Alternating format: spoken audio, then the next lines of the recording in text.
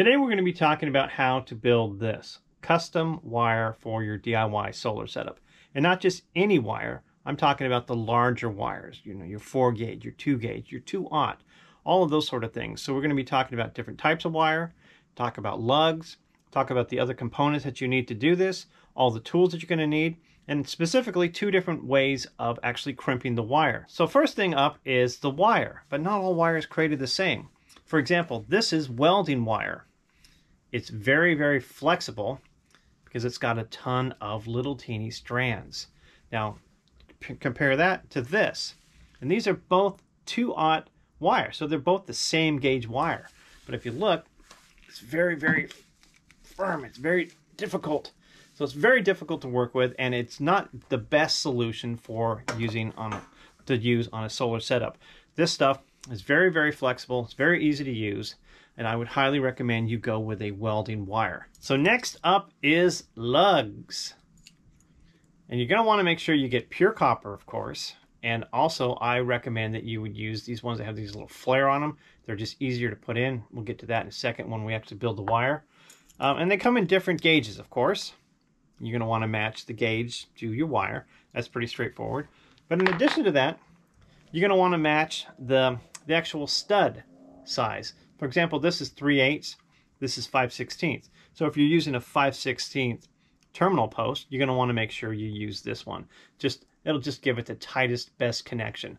So that's another thing to remember. So the last thing you're going to need is this heat shrink stuff, and you put this on after you crimp it. And that's just to keep the seal nice and tight. You don't want any air getting in there. You want it to be as tight as it can possibly be. So let's start with how to actually do that. And for our purposes here, we're going to do it on a 2 gauge wire, but it could be any size wire. This is all the same kind of process. First thing you're going to want to do is you're going to want to cut it. So you're going to need a nice pair of scissors or some other way of cutting it. I love these. They're excellent for cutting wire.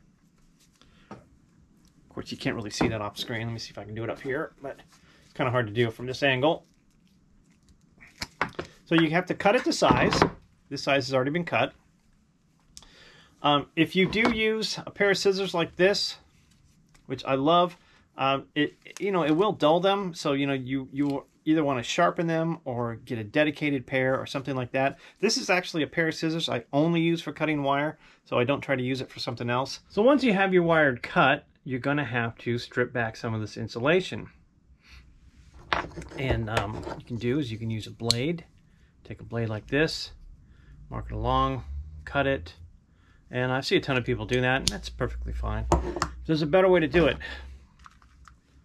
Get yourself one of these. They're excellent and they're easy to use. There's a little dial here on the bottom that adjusts the little blade in the middle. I don't have to adjust mine, it's already set for what I need. Then you just push it up with your thumb, you put it on here, and you turn it. I'm actually gonna double check, because you want to have a little bit extra. You don't want to have insulation underneath your lug, and you don't want to have a bunch of bare wire showing. So you just kind of gauge it, figure out what you're going to need, and then you just put this guy on. And once he's in, you just turn it. Heavier wire or the thicker gauge wire, you gotta turn more. This 2 gauge stuff, you don't have to turn very much.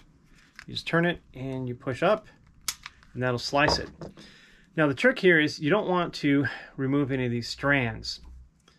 So when you take this wire, the insulation off, you want to make sure that there's no strands come out. You don't want to derate this wire. As you can see, there's no strands in it. That's how you want to do it. So from here, you twist it a little bit, and I'm going to double check, make sure it fits nicely. So you don't want to, let me untwist it for a second. You don't want this. You don't want it like that. I mean, that's an exaggeration, but my point is you want all of the strands underneath your lug. So I twist it a handful of times to get it nice so it'll fit underneath. Then I'm just going to dry fit it here just to make sure we're good. And See, that should be pretty good. You can see there's a little bit of space between the lug and the insulation, but it's not like that. So you wouldn't want that. And then again, you wouldn't want the lug. You wouldn't want the insulation underneath the lug. So that should be pretty good. So now we're going to talk about two different methods of crimping the lug. So the first way is a very common way.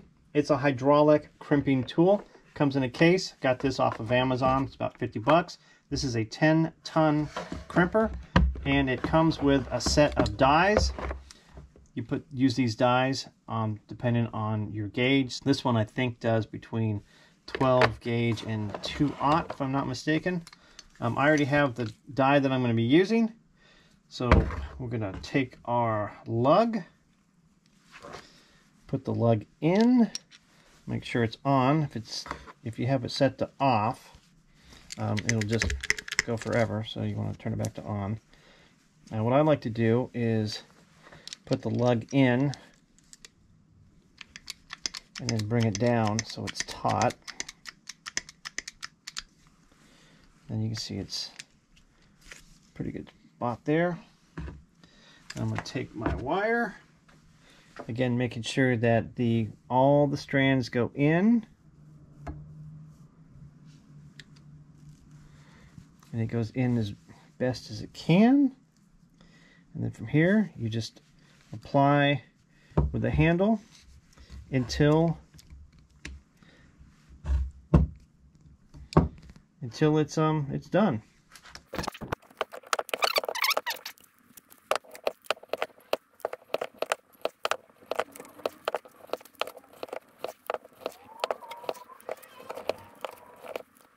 All right, so you can see that's kind of a pain in the butt, but you get a decent crimp.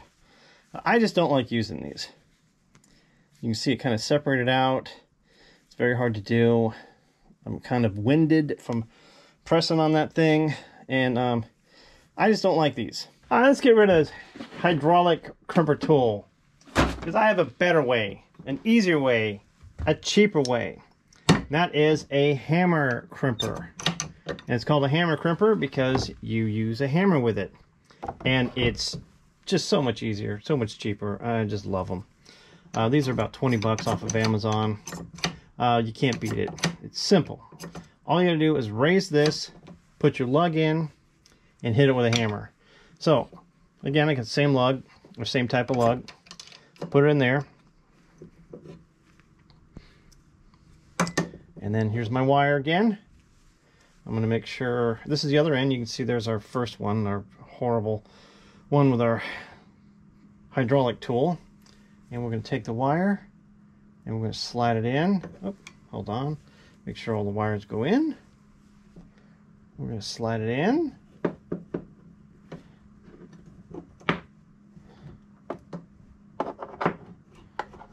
And then we're going to get our hammer and we're just going to give a couple of good whacks. Lift it up. And there is our crimp.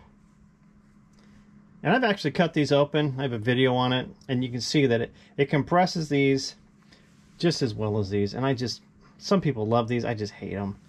I just love my hammer crimper so much better. So the next step, we're going to take some heat wrap, and we're just going to wrap it around there. So on this, you just cut it.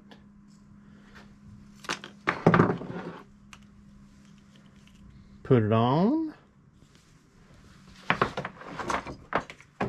Grab a heat gun.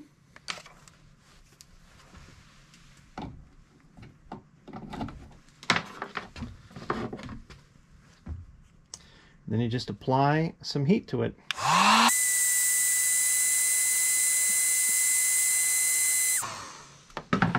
There you go. You've made yourself your own custom wire.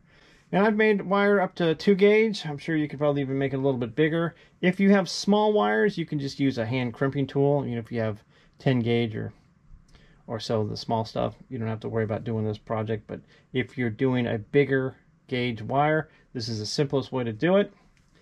And you can cut them to any length. And that's it. If you've done this or you have a different method, leave a comment below. I'd love to hear your input. As always, like, share, and hit that notification bell. Thanks for watching, and I'll talk to you guys next time.